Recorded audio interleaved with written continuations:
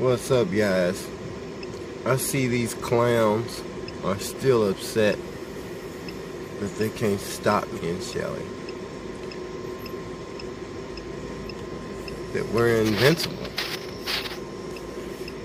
That we make video after video after video, riding, doing different things, new ideas.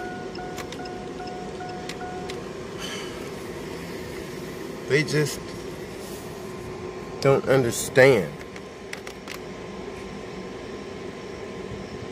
that we are now entrepreneurs, and nothing in this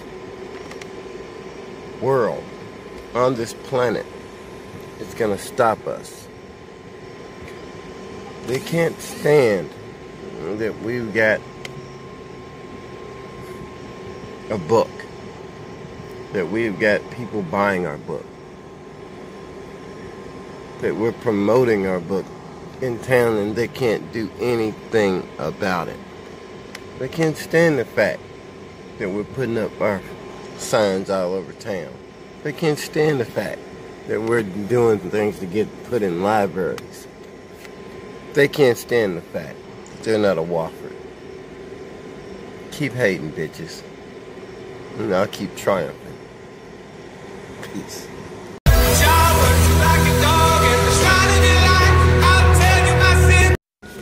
You can take all the crybaby, whining bitches in the world, and it wouldn't add up to the haters on our page, as Dream calls them, the thumbs down clowns. Every whiny bitch in the world, every baby with a pacifier in the world,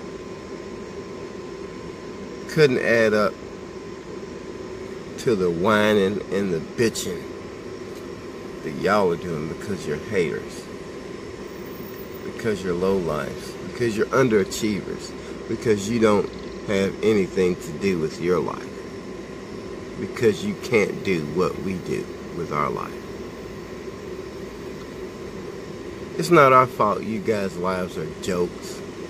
It's not our fault that you guys don't have anything in your life to do than to watch two entrepreneurs do what you can't do. Why am I even wasting time making this video about losers and scumbags like y'all? Y'all will never be on my level. You never have, never could, you never can. Peace out, assholes.